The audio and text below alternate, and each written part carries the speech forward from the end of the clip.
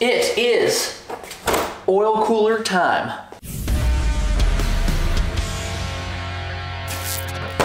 We have a pretty sick oil cooler from what I can tell. We got our factory brackets powder coated, and that'll be going on first.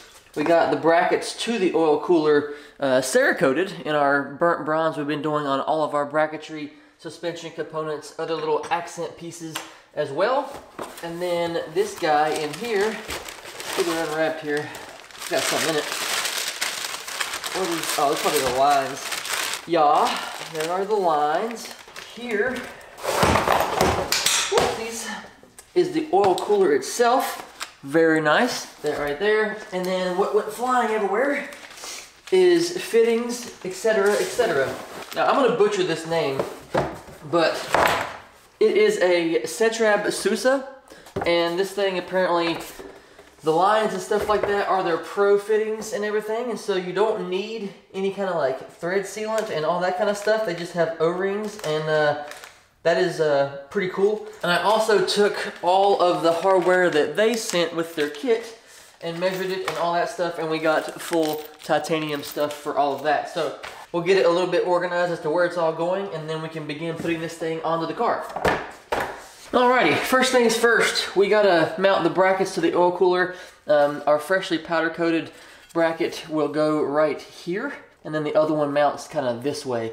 We have some brand new titanium hardware for that in our custom blurple color, so that will be super nice to have right there.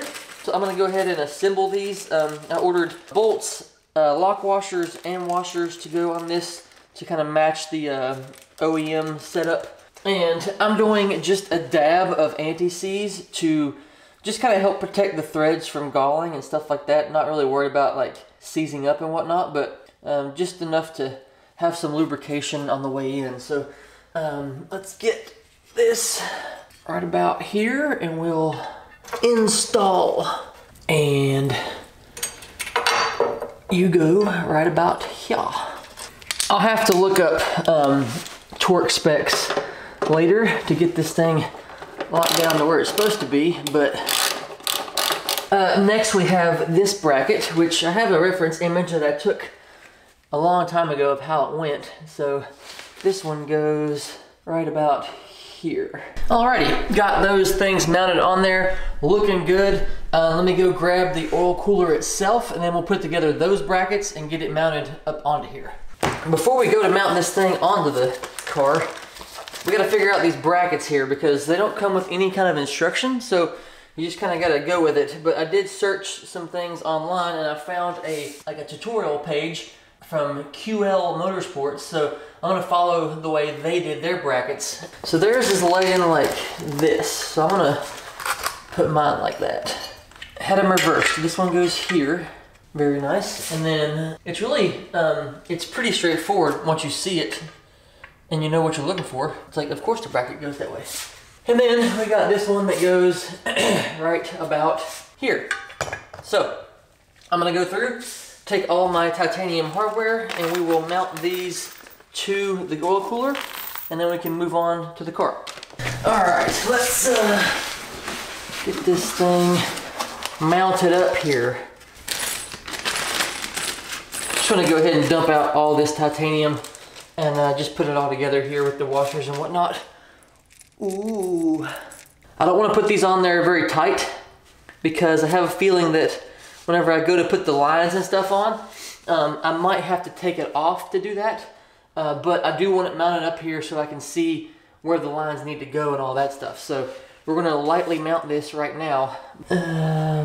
We'll put one down here on the bottom. That way we have like a diagonal support system here. Now let me get these other bolts on here and we'll figure out how we're going to run these lines. Alright, so I had to take this thing back off, and I just worked from the inside out because I couldn't get these things to like line up properly, and it was kind of like wobbling all over the place, and so I just decided to start from scratch. And so I took it off and then mounted it up here, down there, and then up here. We took this whole arm off and did it all together, And so that was much easier. And so, yeah, got everything mounted up there now. And I think whenever we go to do these lines, we'll just remove it from like here and here, because this was a little bit of a pain to get it lined up and stuff. So rather than doing that all over again, we'll just take off the main mounts and go from there if we have to. Okay, next, to figure out where all these ends and stuff go, I'm gonna reference this little document page here again. It looks like this 360 fitting goes on the top, and it runs straight into a straight and fitting based off of going to the oil filter housing. These two black orb fittings that go top and bottom of that. Then we have a 90, and then the other 90. The 45 goes at the bottom of the oil cooler, and this piece right here just threads straight into the oil cooler itself. And so, cool. Well, let's go see if we can pop these fittings on while it's on the car, and then we can move on from there. I'm not sure if I said it earlier or not, but they do say right here to use their assembly lubricant or equivalent. And so we do have some Redline assembly lube here. We'll put that on the fittings. That is to reduce galling and stuff like that on the threads of these things.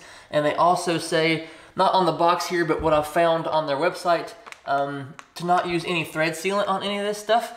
The orb fittings don't need it, and the other fittings have like O-rings on them, and so that's how they seal. And so it's a little bit different than what I thought I was gonna have to do, but that's fine. We can go ahead and do that. So yeah, here we go. You know what? It actually says in this write-up here that they took the thing back off of the car to tighten those fittings. So let's go remove it. We'll bring it up here. Let's lay this thing down. And we will get this stuff locked onto here. Now, they have these little block off ports. So we'll loosen that. That one is on there. There we go. They say you might have to, on their website, you might have to disassemble this piece to put it on. So I'm gonna do that so we don't mess anything up. And then we can just put on this piece right to the oil cooler itself. It also says to use a backup wrench to make sure you're not putting any kind of like stress on the oil cooler. So we'll get a different wrench. We'll hold on to the oil cooler itself because it has some like, let me show you here real quick. It has some little fittings like this. So we'll hold this piece to like brace ourselves to tighten it down. And we should be good to go with that. It did say on there that the recommended torque setting is 29.5 foot-pounds or 40 Newton meters. So we'll do that. And yeah, let me go grab myself a paper towel because I didn't do that. I ought to have my paper towel roll on this side, you know, where the workbench is, but that's not how we're laid out here. All right, let me grab my wrench and my torque wrench. I hope I have a wrench big enough. I definitely don't have a socket bigger than that. What are you, 1.5 inches? Ooh, look at that, it works. I need some big sockets, it would seem. Wrenches, we can grab our masking taped wrench and hope that we can get it big enough. And we cannot. We're gonna have to use the big boy and hope we don't scratch anything. I don't even know that with this wrench on it, if I can get the socket down on it. It's a thick ass wrench. Let me see here, Not even close. Well, do I run to the store and attempt to get a thin wrench that's big enough for that? Let me ponder. Alrighty, so I did go to the store. I got a smaller, like, it's not very thick of a adjustable wrench, and that will fit directly onto there, and I should be able to get the socket onto there to tighten that fitting. And I also didn't really film it, but I'll show the next one. Went ahead and put this line together and put it on the bottom part there. These lines are super easy to put together, even though they're cut already. They just go right into the fittings. You tighten them down. I put my tape on the end here to make sure that the fitting that goes onto the hose didn't back off as I was pushing in the fitting that goes right here. If you've never put together an and fitting before, which I'm assuming most of you have, they come apart like this. In a minute, whenever it's done, holy crap, the hose goes in right here, and then you put it back into this. This part goes into the hose, and when you thread it on there, it puts the hose onto the fitting and you're all good to go. So that's what we were doing there. I also bought a 27mm socket so we can get that thing on there as well with my wrench. Oh, that feels like a lot, but that's what it says on the box, so that's what we're gonna be doing. There it is. Whew. Okay, it clicked, we're good to go. Let's move on. What I've learned, or what I have seen with these things, is you're supposed to go counterclockwise. I have the hiccups. Counterclockwise. I don't know if it matters on this one or not, but it goes right in. And then just push down.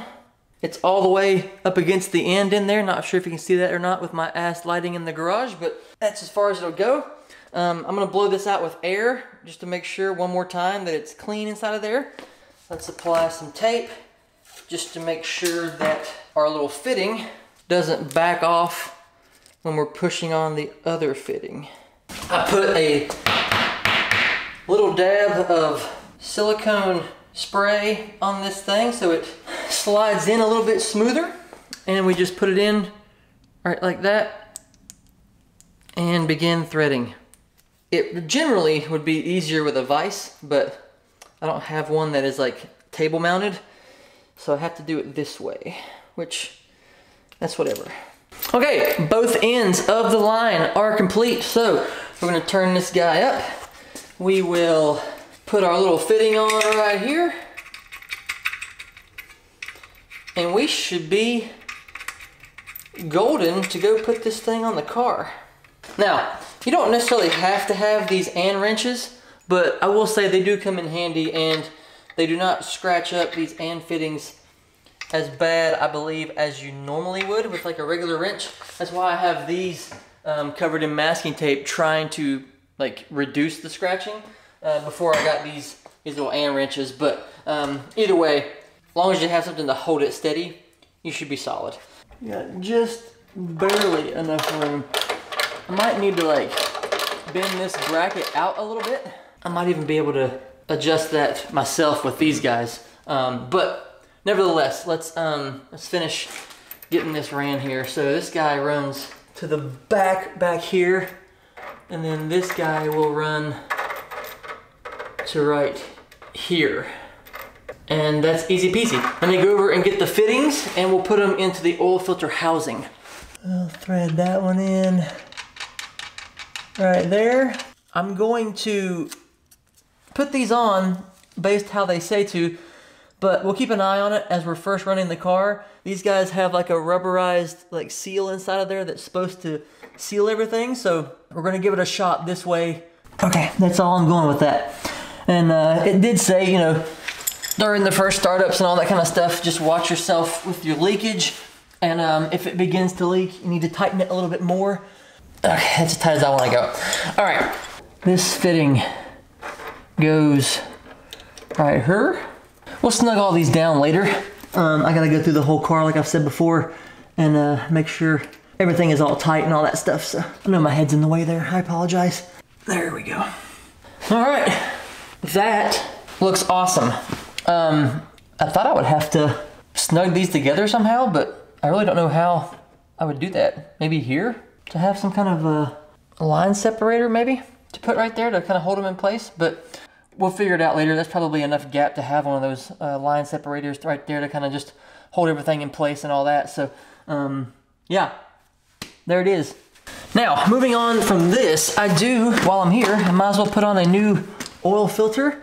We're also gonna pop in our Project Kicks magnetic drain plug. We'll get this one out of here, the oil pan, and we'll put this one on there, and that'll be nice to have as we're doing this first start and first runs and all that stuff. There we are, that looks beautiful. Let's go ahead and change this plug out. All right, hope I grabbed the right size. I did. Holy shit, that thing was on there. Man, that magnet is strong too. Look at that. Get this thing, woo. That thing is so strong. Alrighty, there that is. I will tighten that down to spec at a later time.